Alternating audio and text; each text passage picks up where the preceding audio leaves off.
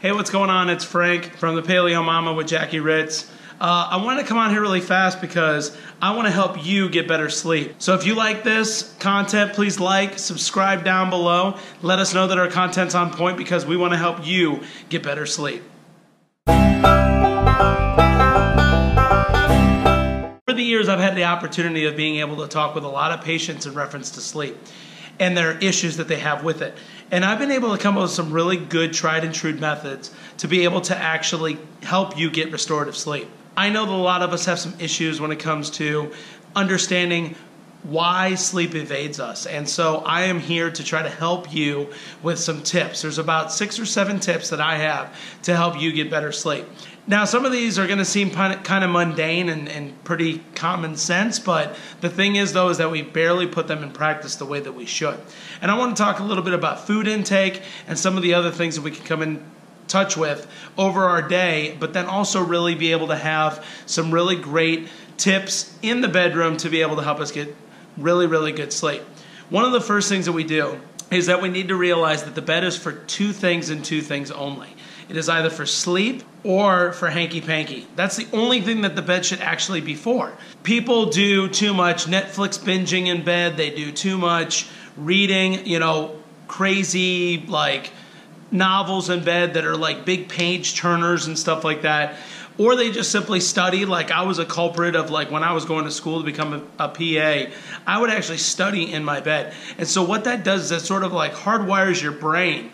Believe that the bed is not where you find your place of rest. That's the only reason why the bed was ever designed, is to help a person get to sleep. The concept that we're going to talk about is what we like to call sleep hygiene.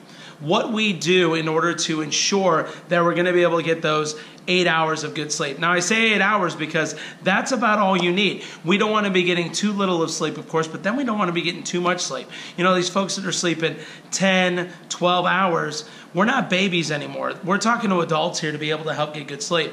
And so we want to shoot for that magic number of 8. There's been studies that have shown that people do best with about 8 hours of sleep. We are able to fall into different sleep cycles because we have what is called non-REM sleep, and then we have REM sleep. By getting 8 hours of sleep, our body is naturally programmed to be able to work from non-REM through a moment of REM, but then get into really deep. And so when I say REM, I'm talking about rapid eye movement. That's the moment where if somebody is woken up in REM sleep, that is usually when you're either dreaming or when you're having a nightmare. And so that's when you have those very vivid experiences that you actually can remember exactly what you were thinking about or dreaming about or having a nightmare about if you're awoken from those periods of sleep. But anyway, I say all that because 8 hours allows us to get into the stage 3 and stage 4 of sleep. With sleep, when it comes to NREM sleeping, there are 4 stages. That stage 1 is sort of like, kind of that blissfulness, maybe 15, 30 minutes of sleep. Stage 4, which is like nice, deep, restorative sleep. And that's what I want to help you do. In order to build a house, we have to start with the foundation. So I'm not going to necessarily represent taking any medications, doing any supplements, things like that. I want to help you get adequate sleep by following these simple tips. First thing is that we need to talk about caffeine consumption. Caffeine consumption, of course, is a stimulant. When we wake the body by having caffeine within 2 hours of wanting to go to sleep, our body is going to be naturally rejuvenated. Couple that with, if you're a smoker, you're going to have that nicotine also going through your body, and we want to make sure that any of those stimulants are out of the body in order to ensure that we're going to be able to get nice restorative sleep. The other thing is about alcohol. Some people have a nightcap. And the thing about alcohol is that we end up consuming alcohol. It helps us get to sleep, which is a lot of the reasons why Americans actually turn to consuming alcohol before they go to bed. But the problem is that alcohol interrupts sleep, and it doesn't allow us to get into those deep stages of sleep that we were talking about. The next thing that we want to talk about are naps. A lot of people like taking that typical siesta or that afternoon nap. There's nothing wrong with an afternoon nap, but the thing is that we don't want it to last any more than 30 minutes. 30 minutes ends up being too much time to where we will end up if we actually do get into it, but we can get into a deeper sleep. When we take a nap, we might accidentally put ourselves into a plus situation of sleep. And thereby, when we go to bed, we may end up actually feeling non-tired because our body has restored a little bit. So make sure that we limit these power naps to less than 30 minutes. 15 to 20 minutes is more adequate and ideal. The next thing we want to talk about is exercise. Exercise is fantastic. We need to make sure that we're doing some sort of functional movement or exercise most days of the week.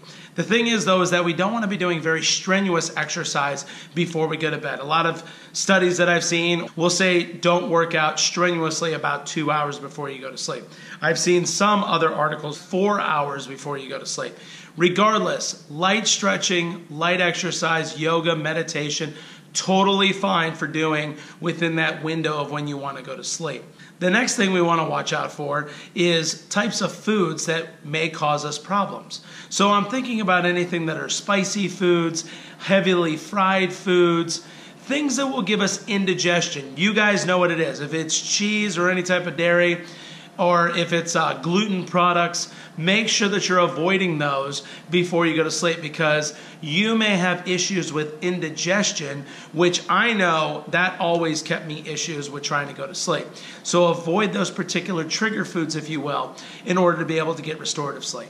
The next thing, and it may seem completely rudimentary, is natural light. Folks, we are in a society these days where people actually don't get out from their cubicle or behind their desk and get out and enjoy fresh, amazing sunshine. Our bodies work on something called a circadian rhythm. It is almost a 24-hour period that our bodies are naturally programmed to be able to distinguish the difference between light and dark. There are some other hormones in there, melatonin being one of the larger ones, that helps us understand that when it in fact starts getting dark outside, our bodies are going to start adapting by feeling more tired at night.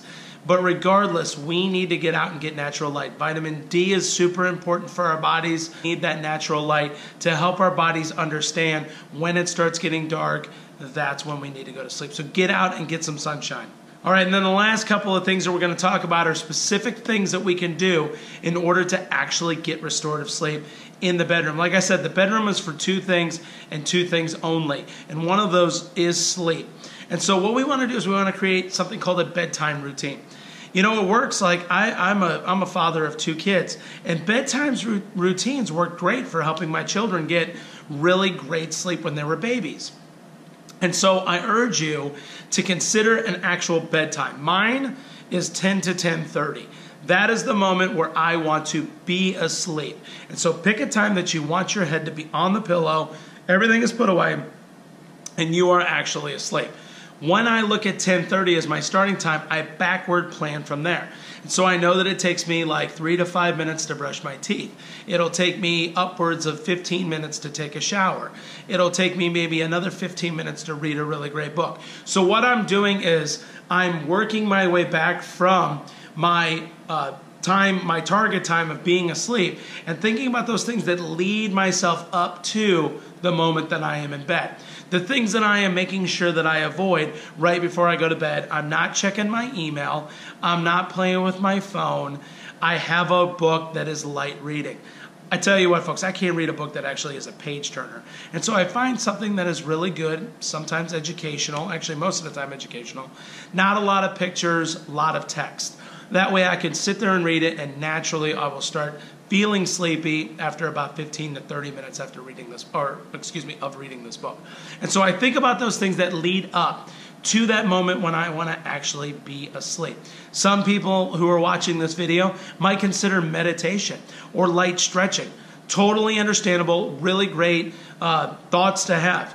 Going for like a light walk around your house. These sorts of things to help you unwind and relax are really great. One of the things that I found out that a lot of my patients were doing is that they go to bed and their brain is full of stuff to do the next day. Well, what I used to offer, and what ended up being a pretty good idea for them, is get yourself a journal. Just get yourself some paper, right? Write down on it. Jot down your to-do list if you need to, or jot down thoughts that you have on your mind. It's amazing how when you think about writing it down, you can now rest assured it's in that book, and you can put that book right there on your nightstand, and they will be waiting for you the next day when you need to tackle them. Write your to-do list, put them in that book, close that thing, and put it to bed, because you want to get to sleep as well. Lastly, let's talk about your sleep environment. Is the bed too hard? Is it too soft? I feel like Goldilocks when I say this. Are the pillows right? You know, do you need a firm pillow or do you need a soft pillow? Do you need a C-shaped pillow that you want to snuggle with? You know, you got to think about all of these little characteristics that happen because you need to be comfortable while you sleep. You want your room to be as dark as you can. You know, some people will put up blackout curtains, if they will, that they can draw during the evening. Some people need to, you know, wear a mask or possibly some like earmuffs, if you will. A lot of people need white noise, you know, that way their brain isn't focusing on what was that. Is that this? Is that that? So they'll put on some white noise. There's plenty of great apps that you can download that have different types of white noise, where it's crickets or maybe a frog chirping or a fan just simply running. All of these are different types of white noise element that you can have. I wouldn't recommend playing a lot of music because music can actually be stimulating. And so if you do, make sure that it's that nice, somber, not very bassy and all that sort of thing music to help you relax. The other thing you want to think about is the temperature of your room. 68 to like 71, 72 degrees is ideal to help you sleep. And one of the other things that we like to do is we like to actually diffuse essential oils. There are some essential oils that are great for calming and for relaxing that we put those on usually about 15 minutes before we even enter the room. And so when we walk in, it feels almost like we're walking into like a spa type of environment. And it helps us sort of like subconsciously know that sleep and rest is coming up. And that's what my hope and desire is for you. So I hope you got good benefit out of this video. Like I said, like and subscribe. Comment below. I would love to answer your questions. And please let me help you in your journey toward great and unbelievable restorative sleep. Thanks for watching, everybody.